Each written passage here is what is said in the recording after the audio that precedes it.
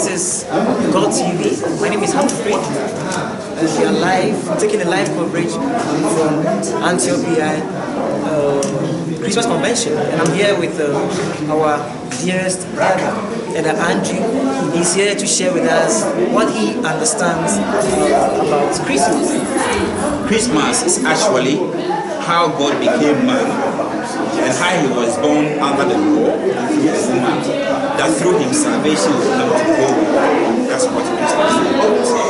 And then how has Christmas affected the totality of your life?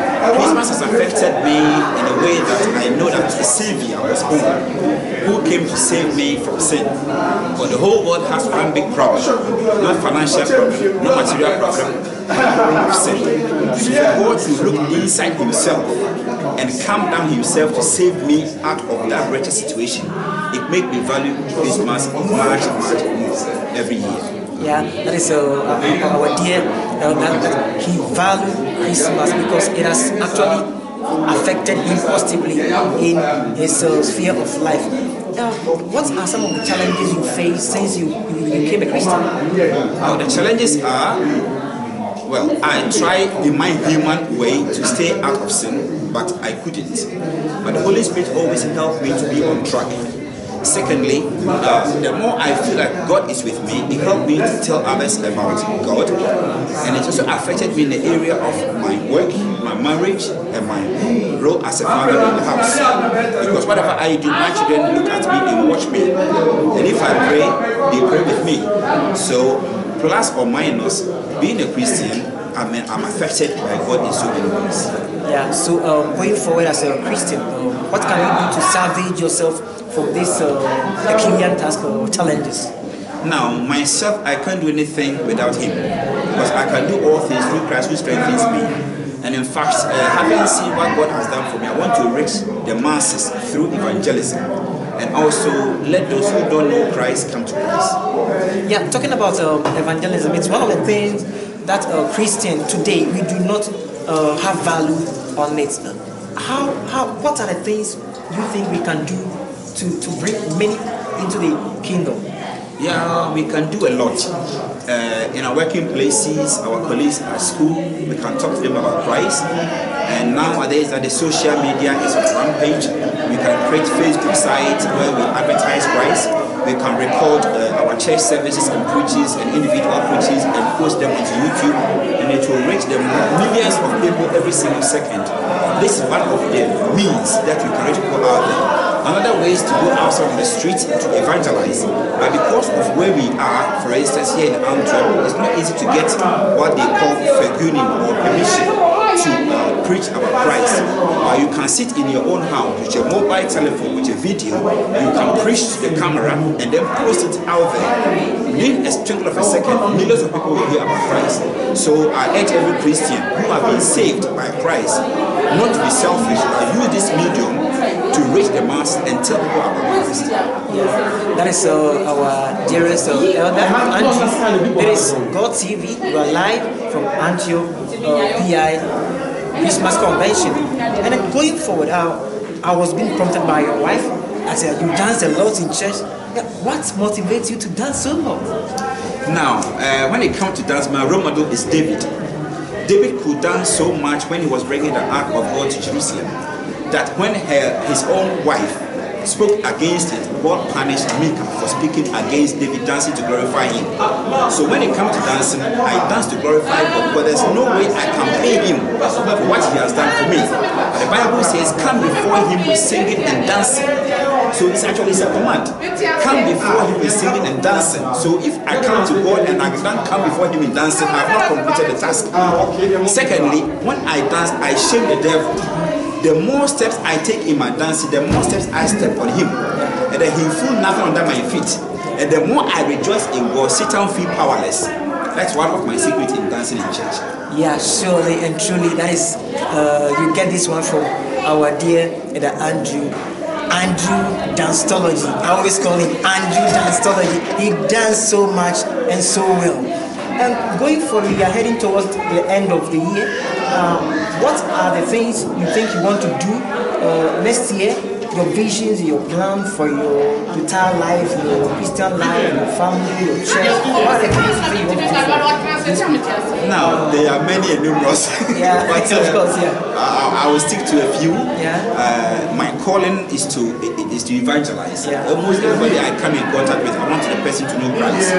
So this year, I want to print about 10,000 tracts or visit cards to give to people who ask for Yeah, the that's streets. really good. Yeah, that's so one of my much. passions. God bless you. Yeah, Amen. double. Amen. Secondly, I want to also take up videos at least once or twice in a month and post them on the YouTube and the Facebook channel for people to know about Christ and His coming and also the kingdom of God. Thirdly, I want also to be a role model for people who look to me as a mentor, that I have to live a disciplined life, for my children most especially, that they have to see me as a father in the Lord. So my prayer life, my reading of the scriptures, they see me doing them so that they also grow in the same line. And lastly, the church that I'm in, I want to be more committed than ever before.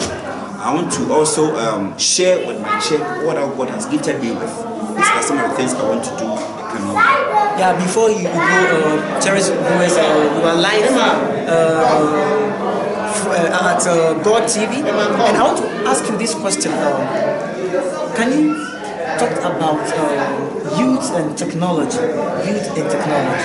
Now, the youth of this day, they have been raised. Because back in my time, the TV we had was a black and white TV, a very small box. We couldn't see things like now. So nowadays that technology has abound, the youth shouldn't be swayed away into the negative part of it, because they have been, that's people say, it's a growth gestalt. They have been opened into many ways and channels with both minus and plus, positive and negative. And as a Christian, I always urge them to use the technology to expand the kingdom of God, first of all. Secondly, is use the technology to help them in their education. Because when you are going to do a survey or a project, nowadays you can get the internet, get certain things done very fast. So the youth of these days can use the technology to help themselves in their study. And also when it comes to the word of God, they can even do much more. So I will advise them not to stick to the social media, the WhatsApps and the YouTubes and the Facebook too. To do things that will not build them up. Everything the Bible says we have permission to do it, but it's not everything that's expedient unto us.